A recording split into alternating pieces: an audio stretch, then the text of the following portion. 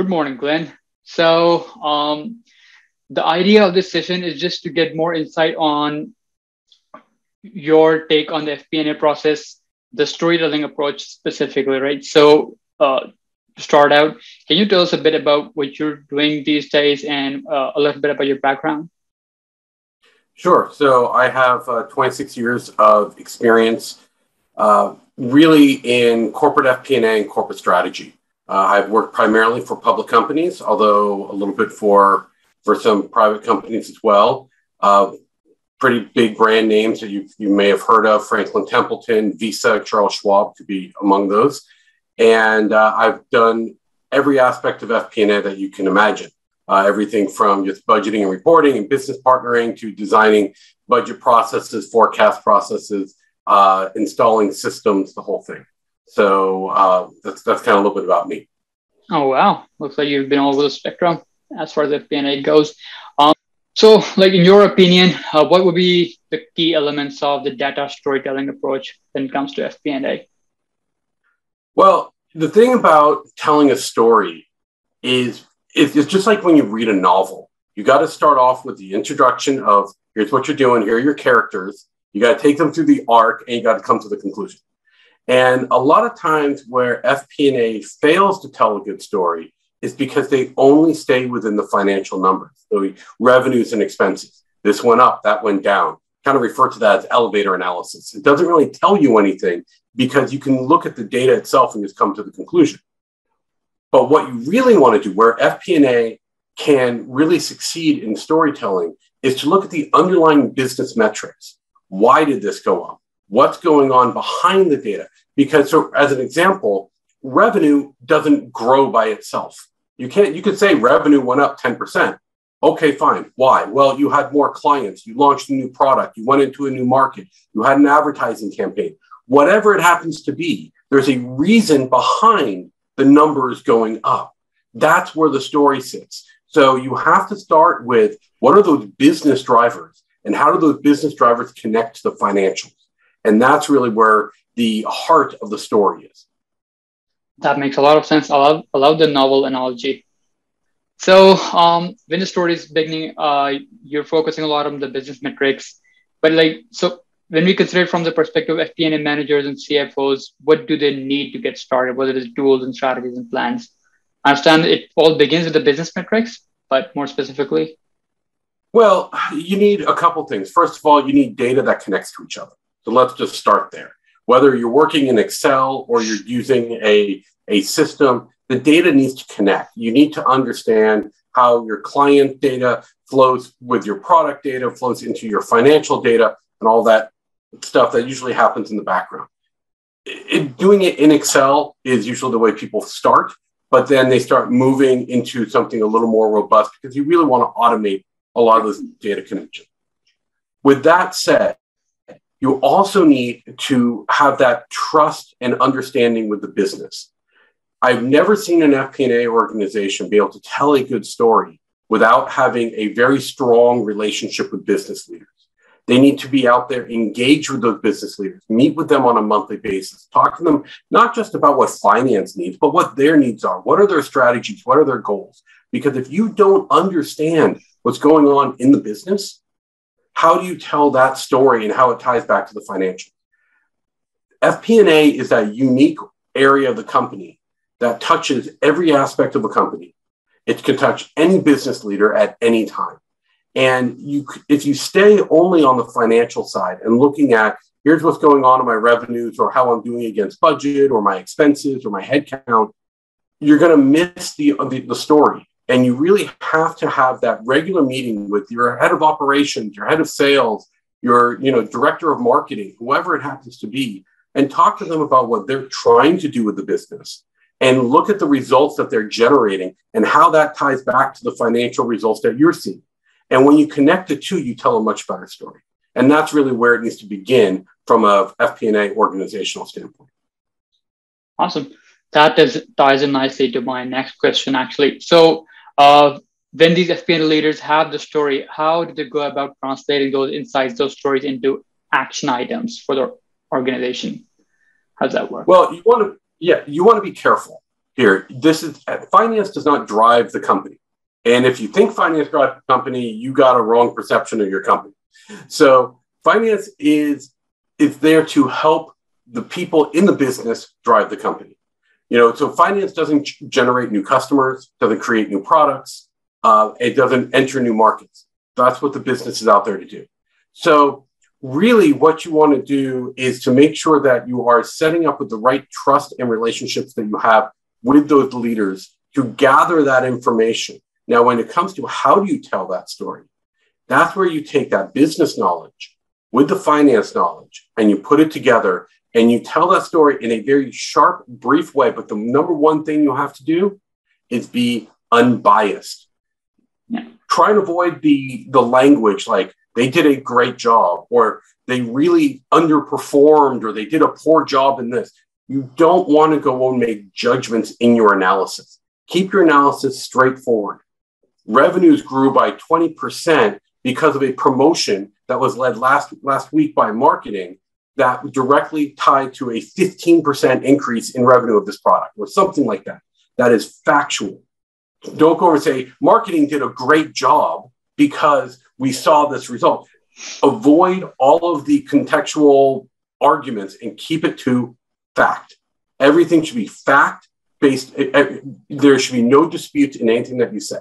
Because the second you start putting your own judgment in there, now you start losing credibility. My number one advice is just keep it to the facts. Okay, perfect. So basically that comes to, just focusing on the right data.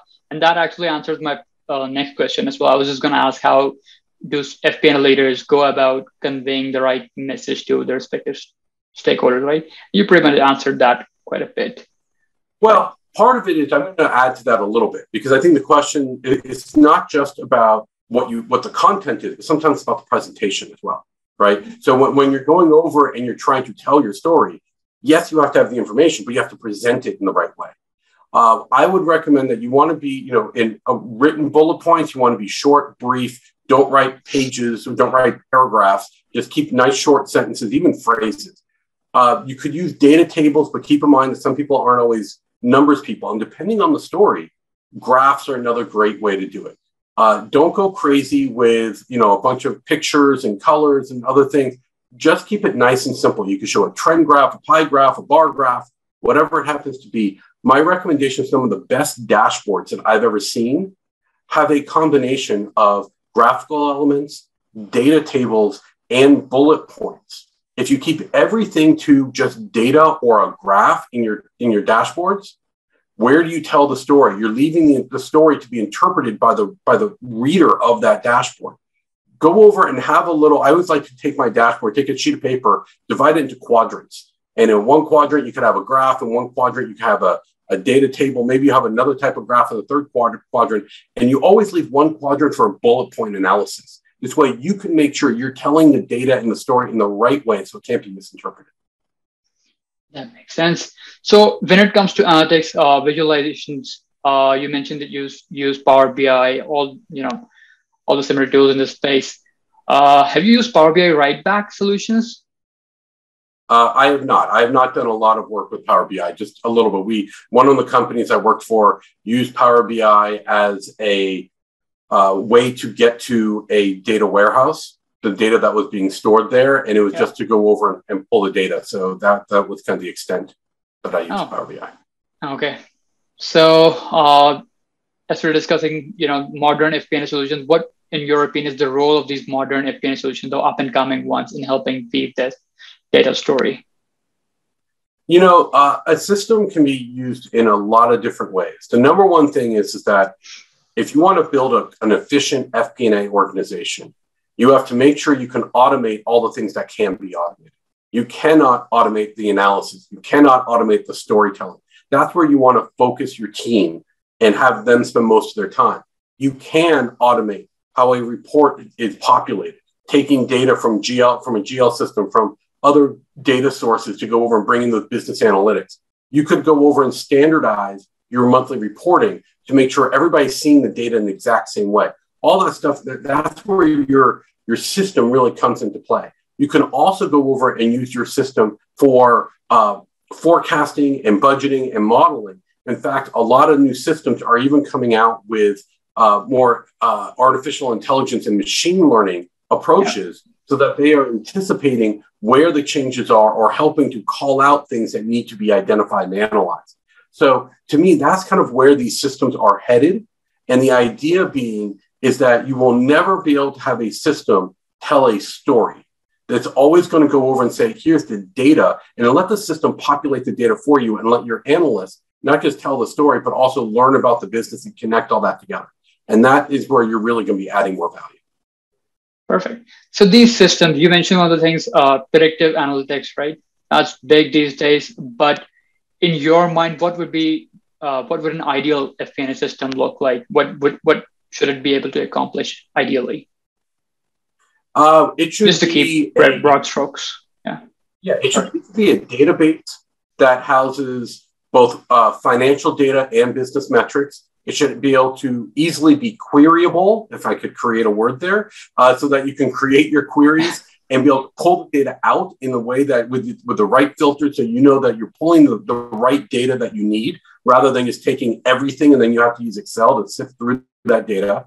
It should be able to produce automated reports and even be able to deliver reports in a way where you don't even have to touch it. If it's just purely going to be a report that's showing a particular data set or whatever. And it should be customizable. This way you could really adapt it to your business. Because at the end of the day, if you don't have a system that's designed to, in the way that your system that your company is structured, then you're going to have a hard time with that system. So really, that's what the system should be used for. And it's really about creating that automation so that your team can do the things that the system can't. Awesome. Okay. So I think that answers most of my questions, but anything else you'd like to add for, just general advice for FP&A leaders that they would find valuable? I think you've provided a ton of great advice here. And but anything you'd like to add? Just in closing, the one thing that's important, and this is not, I can't emphasize this enough. When you're managing an FP&A team, there are really two sides to it. There's you got the data and the system side of things, which is going to be more technical. It's the production, that type of work. The other side is building out trust, coming up with the right analysis, telling the right story. And one of the key aspects to be successful there is really empathy. Try and put yourself in the position of the people that you're presenting your data to or that you're meeting with. What do they need? If you go out to your business partners with what you think you want to have accomplished and you're not thinking about what they need to accomplish, you're missing the boat. You need to go over and show them that you're going to be a good business partner and think about their business and try to be proactive with them, because that's how you're going to generate that additional trust, where now they're going to be providing you with more insights and information that'll make your analysis that much more powerful. Okay, great. Thank you so much for your time today, Glenn. My pleasure. Thank you for having me.